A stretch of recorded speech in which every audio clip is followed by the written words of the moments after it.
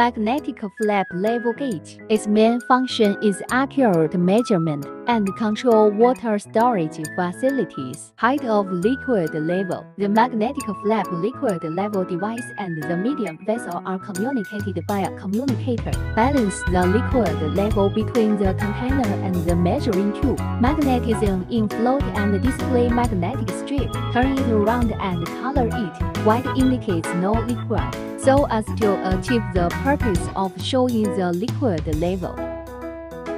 When taking measurements, the liquid will enter the level gauge body. As the liquid level rises, the maglev will also rise.